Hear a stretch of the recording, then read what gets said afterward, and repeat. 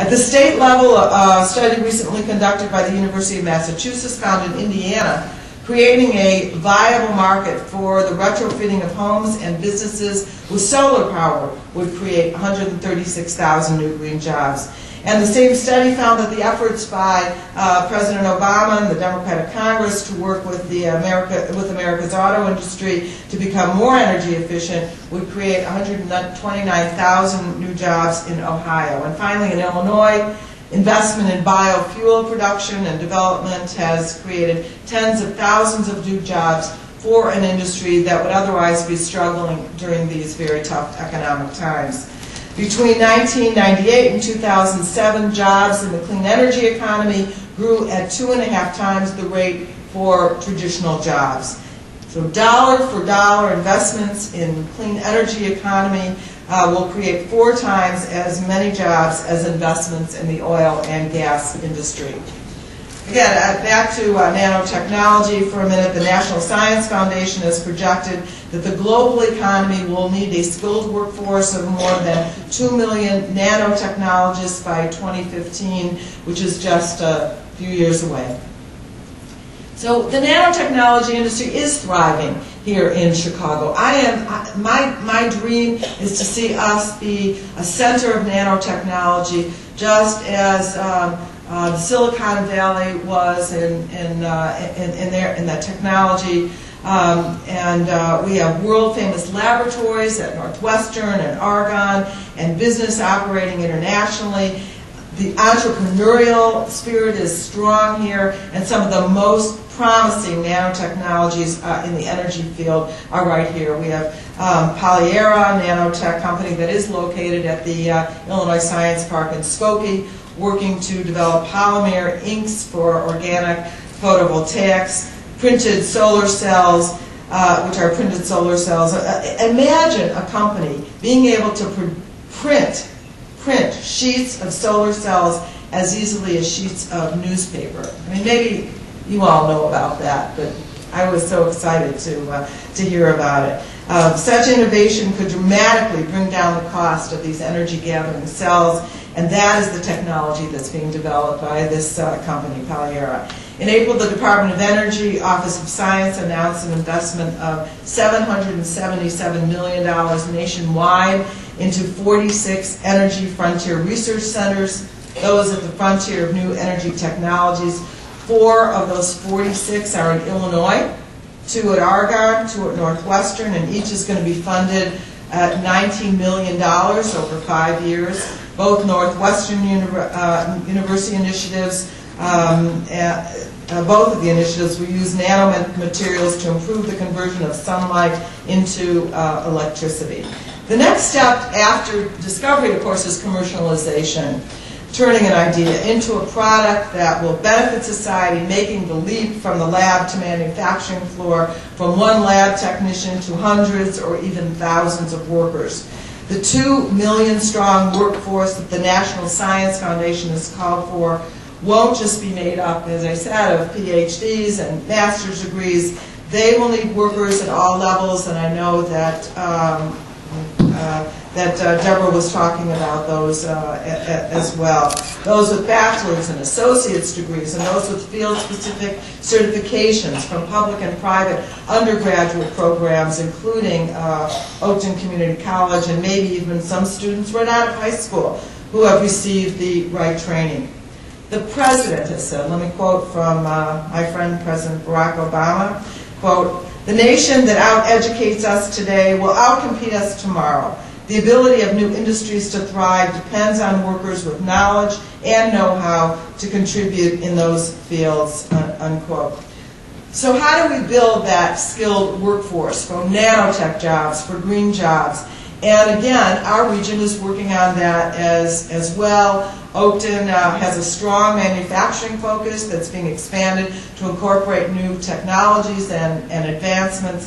Nano Inc., another business in my district, has created a nanotech curriculum called Nano Professor that features both written materials and hands-on training tools, and it's specifically designed for high schools, undergraduate programs, and community colleges. It's my understanding that Oakton is currently looking at grant opportunities in President Obama's new 21st Century Community College program to see if the college can purchase the curriculum, and I'm glad to support them in that effort. Again, meeting with Dan Swinney, who's doing an amazing job at the high school level to bridge the gap between new manufacturing sector and workers that industry will need, which is exactly what the President has called for. He's, and I know he'll talk about it, but let me just mention, Dan, that he successfully created 2 advanced manufacturing high schools, Austin Polytechnical Academy and the Chicago Academy for Advanced Technologies, exposing students to the career fields that will need them later on. He and I just want to remind you, are exploring the idea of creating another of these schools within my district that is specifically focused on nanotechnology, and I look forward to working with him and others to move these initiatives forward. There's no reason that we can't create those kinds of partnerships. Education is important, but so is inspiration. We have to continue to encourage our students from all backgrounds to pursue science as a career. Girls are catching up with and even passing boys in many academic programs, but are still unrepresented in math and science programs. So we're going to have to change that. The STEM programs, everybody here knows, we're talking about science, technology, engineering, and math. Education programs, both at the K-12 and higher education, are incredibly important. Strong science and math programs are going to generate the technologically proficient workers for science-based high-tech industries, including the green sectors. Also encourages students to become the next generation of scientists, engineers, and even nanotechnologists. And Oakton is a STEM leader. The college has been the recipient of the National Science Foundation funding to support the Oakton Center for Promoting STEM, as well as an APEX scholarship program that attempts to increase student interest in majoring in science, technology, engineering, and math. And I was pleased to participate in an annual, what is it? AMATIC contest award ceremony is associated with these efforts. A couple of years ago, Oakton has made STEM training a priority so that Oakton graduates are well prepared for emerging job opportunities in those fields. The House of Representatives passed an appropriation bill that covers spending for the Department of Commerce and Justice and Science. And anyway, we've got the Education and Human Resources Directorate, which houses most of the education programs of the NSF, would receive $863 million under the bill, more than even the President has asked for. So it's starting to really dawn on the politicians as well that this is where we need to direct the money. We have to harness the enthusiasm that our young people have for the world around them. I think this is an incredible moment to do that. They're interested in energy policy and how they can preserve the environment.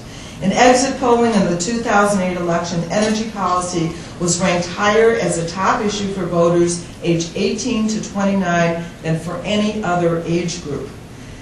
Part of their interest and society's interest is in changing our daily habits, driving less and more efficiently, walking more, using compact fluorescent light bulbs, bringing reusable bags to the grocery store. But young people also need to know that they can turn their passion into successful careers that will support their families.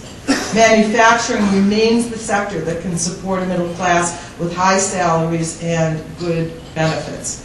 At the federal level, I'm going to continue to push for STEM education initiatives, investments in green technology, nanotechnology research. We're on the right path. We have to be on the right path. In addition to the Recovery Act, the stimulus bill's major investments in renewable energy and efficient energy technologies. Since the launch of the National Nanotechnology Initiative in 2000, Congress has appropriated approximately $10 billion for nanotechnology research and development. Sufficient funding for the National Institutes of Health and the National Science Foundation, and support for nanotech research and for basic science across the board remain an absolute necessity. And here at the local level, our region can be a leader in discovering the technologies and developing the technologies, the education, the educated workforce that will put us right in the center of these new developments on a sustainable path, and we can build and employ a workforce that can mass produce those technologies. So let's support the homegrown talent here in the state of Illinois and the Chicago area, and build the infrastructure for the educational system and the manufacturing sectors that will support a true 21st century economy. Thank you so much.